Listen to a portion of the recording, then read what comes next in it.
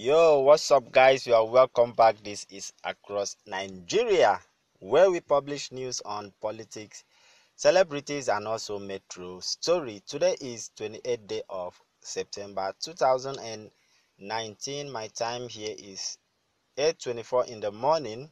So let me greet you guys. Good morning, good afternoon, and good evening. Depends where you are listening from. So how are you guys doing? I hope you are doing great. All right, remember the story I gave you yesterday about the Yoruba Youth Congress with the banner of Osibanjo, the campaign banner of Vice-President Yemi Osinbajo against the 2023 election. Sometimes that's the political system in Nigeria. We are barely months when the vice president and the president was sworn into office, and a lot of people are beginning to campaign and canvass for 2023. Most of them, I'm not even sure if they will be alive before that period. All right, so far the Ondo State chapter of APC has dissociated itself from a group that staged support on Thursday for the Vice President Yemi Osinbajo's presidency in 2023. So you remember the posters, I posted it, okay, where some youth under the aegis of Southwest Youth Congress on Thursday in Akure, that is the state capital, march around town calling on the people to support good leadership, courage, and drive. So a statement made available to newsmen by Mr. Alex Kalajaye, okay, the state publicity secretary, stated that the action was an embarrassment to the leaders of the party in the state. So the party wished to firmly declare that it has no link whatsoever with the said group. Okay, so for the record, the group that could be best described as a non-governmental body and look a bit unorganized only stormed the state secretariat of the party unannounced with their banners and other write-ups.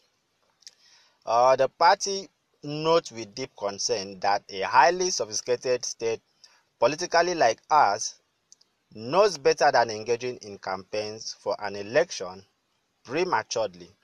So the statement appealed to those it described as desperate politicians and attention seekers to encourage the vice president, who was sworn in only a few months ago, to concentrate on the tasks and responsibilities attached to his office. So we are sure the vice president is preoccupied with decisions and policies in the overall interest of the country and could therefore do with less distraction. Okay, so meanwhile, remember, all the Progressive Congress APC governors have stated that there is no crack in the presidency. Okay, so Governor of Lagos State Baba Jide Sanwo-Olu spoke on Thursday at inauguration of the Progressive Governors Forum Media and Communication Program Steering Committee in Abuja. All right, so I think it exists in the realm of gossip and rumors. Sanwo-Olu, who was represented by his deputy Obafemi Hamzat, said so. All right, so far the Ondo State APC chapter said they know nothing about the group, okay, under the aegis of Yoruba Southwest Youth Congress that staged a campaign. Let me call it that way because it was a campaign, staged a campaign against Vice President's 2023 presidential ambition. All right, so APC says they know nothing about it, but the real question is, who is sponsoring these people? Are they making this on their own, or they have sponsors? That is what we want to know. All right, so guys, that is the update I have for you this beautiful morning, the 28th day.